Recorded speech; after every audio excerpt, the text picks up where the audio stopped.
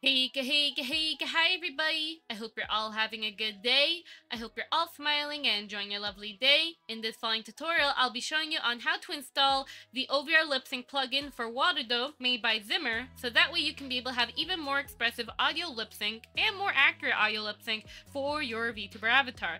Now, before you get started with this tutorial, I heavily recommend if you don't know how to make OVRLipSync blend shapes, I made a tutorial on how to rig the blend shapes. Now, while you can use Blender, blend shapes, or the OVRLipSync made from the Cat's Blender plugin, you could use those, but I will say that you won't get the full advantage of control and accuracy with those blend shapes. I would recommend making it from scratch so you have a bit more control, and it can also look even more nicer depending on what style you're going for. So just keep that in mind. I mean, there's no harm in using the Cat's Blender plugins for OVRLipSync for VR chat, but refer to that tutorial that I made in the description below. It'll show you how to rig the blend shapes that are, that works with this plugin. But either way, besides that, I'll show you on how to install this and how to set up for your tracking blueprint, whether you're iPhone or webcam user. So let's go ahead and get started. In the description below, there is this GitHub. You can be able to go down there, click on it, and from here, in order to download this, you're going to go ahead to where it says the green button for code.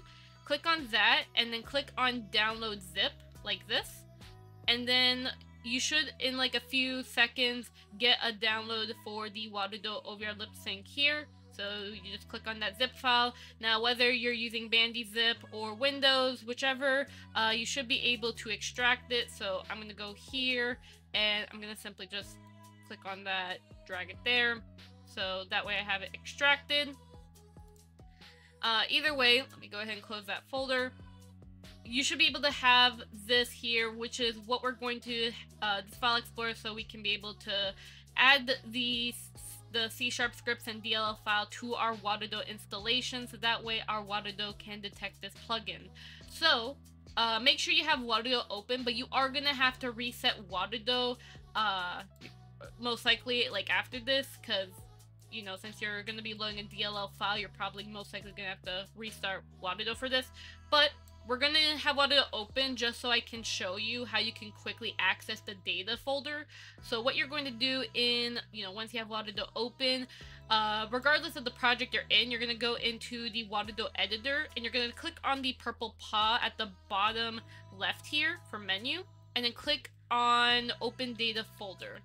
And then what you're going to do is you're going to go ahead and scroll down until you find the playground folder. You're going to load the CS files in here, so I'm going to go ahead and bring this up, and then there is the CS files here. There's 2 of them, like so, and you're going to click and drag them into the playground folder, and then what you're going to do is that on the top part, whether you're Windows 10 or 11, you're going to click here to go back a folder, so streaming assets up here, and then we're going to go into the Warudo data folder here, like so, and you should be able to see these files here, or these folders that has manage, plugins, resources, streaming assets, and all that. And here, what we're going to do is we're going to right click and then create a new folder. So create a new folder. We're going to name this mono bleeding edge, exactly like this. Otherwise, if you name it something else, it's not going to work. So you have to name it exactly like this, mono bleeding edge, and go into that folder. Then you're going to add the DLL file in here, and then what you're going to then do is you're going to close Warudo and then reset it, just to be safe in case it doesn't load properly. But I'm going to go ahead and reset my Warudo, so I'll be right back. So once you have finished restarting Warudo and you have your setup, activated again, like you have your project here, what we're going to then do is we are going to have it where we're going to connect the OVRLipSync node to our setup. Now, again, I know that everyone's setup can be a bit different, so what I'm going to be asking you to do is we're going to redo our motion capture setup just so it's easier to follow along with this tutorial. But once you get the hang of it, again, you could do, more advanced stuff. But for now, what I'm going to ask you to do is you're going to go into your character, right? And then we're going to go into motion capture tab here.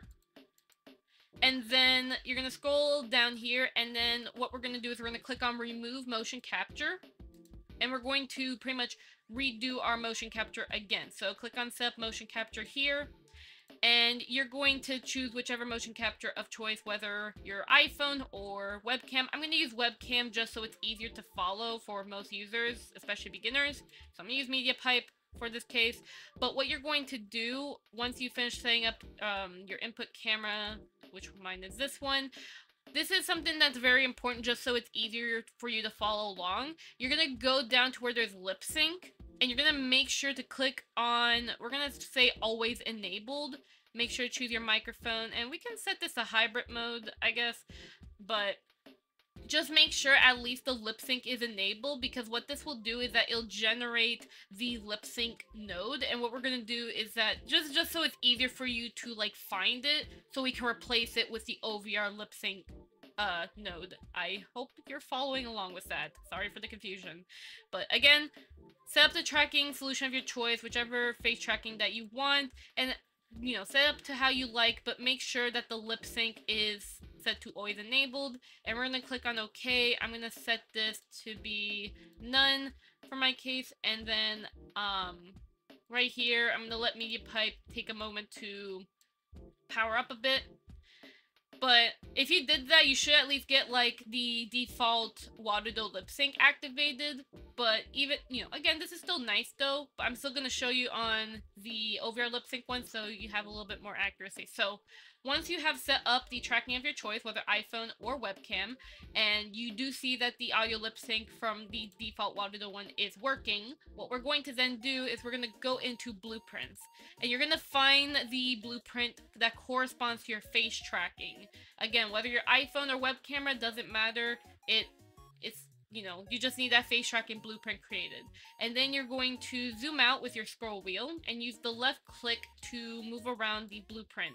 And you see the way that I'm moving, you're going to go and find the generate lip sync animation node here. It should look something like this. It should have the green button here for reset microphone, and this is what we're going to replace. So you can go ahead and delete this node with the delete key on your keyboard, and then what you're going to do is you're going to type in OVR in the search bar, and if you see this, that means you installed it properly. If you don't see it, you may want to retrace your steps to make sure that your, you know, that the CS script, the C# scripts, and the DLL file is properly put, like in case you misspelled something with the folder.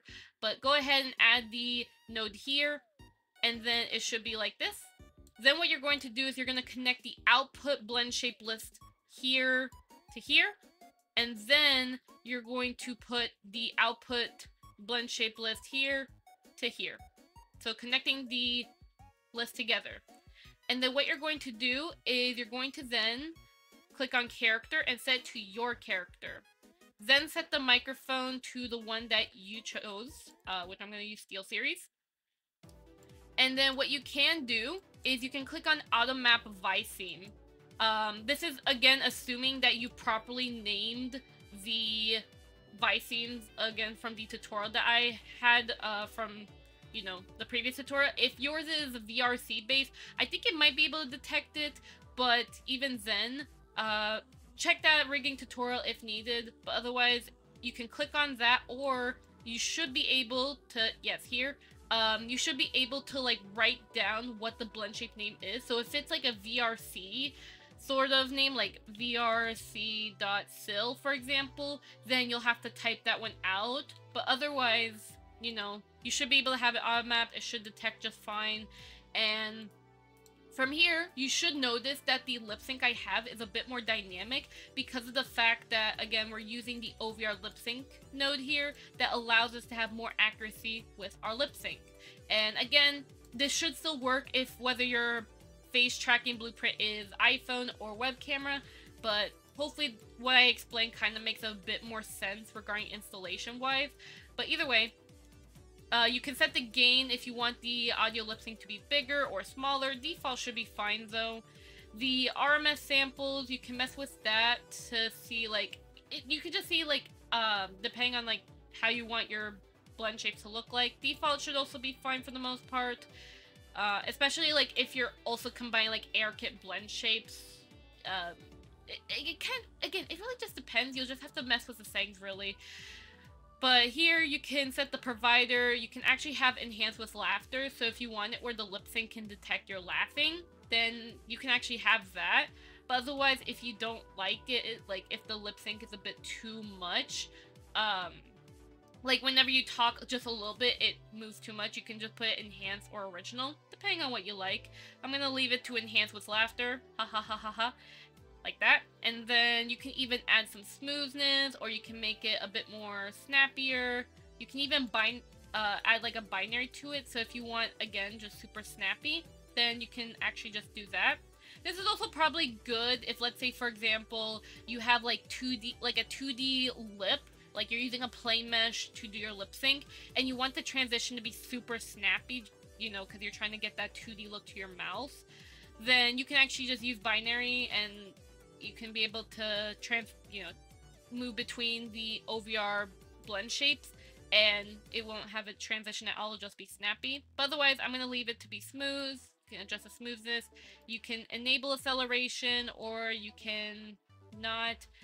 And then you can even show debug. So if you don't see the lip sync working at all, you can check enable show debug to see if the values are moving. If the values are moving, then that means things are working fine. But if nothing is moving at all, then that means that it's not working. You may need to check if your microphone's good or anything like that. So there you go.